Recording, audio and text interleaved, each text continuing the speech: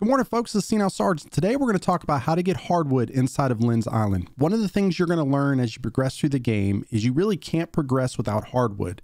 So hardwood is going to be an essential item that you're going to need to continue through the game. So one of the very first things that you're going to want to continue to do as you play through is you want to get your workbench upgraded as quickly as you can. You are going to need hardened steel. So some of the hardened steel blocks or ingots.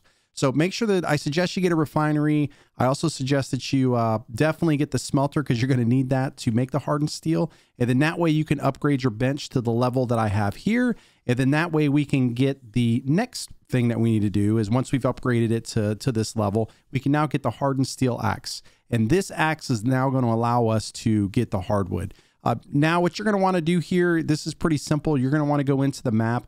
You can look here, you can see like these dark kind of forest biome looking areas, and you can tell a little bit darker on the map. These are the areas you're going to go because this is where the hardwood is. So we've got one that's located near our base, but we've also got one that's a little bit further up north as well. So both of those are very good. So hardwood's really important. You guys are going to need it. And as you look to continue to upgrade the city or your, the village that's right close to us, Bridgeport, you're going to see that we're going to need to continue to have hardwood as a resource inside of our box. Well, I hope you guys that this helps you guys. If it did, leave a like.